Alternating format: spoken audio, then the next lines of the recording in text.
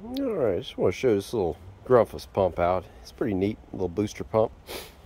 It's designed to take a very high water table or a city water situation, or in this case a flow well that's delivering about 20 psi.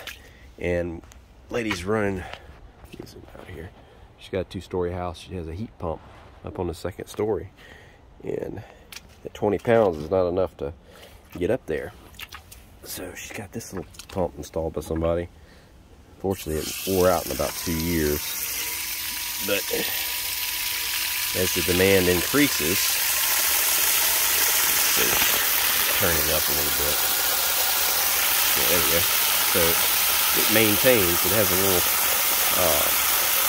little bladder tank built in here, and so it regulates. It tries to regulate that flow pressure by, it's a variable speed drive, almost like a submersible pump motor, and impeller stacked in here. I think it's got like 4 or 5 little stacks, and then the motor's back here, and the little tank is right here, and this is where it's got the air inlet.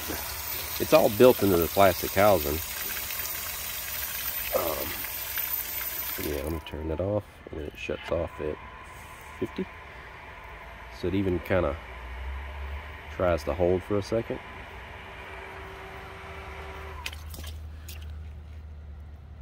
Okay, so the 2 green across means it's running, and then when we use water, I guess it simulates it's starting to flow.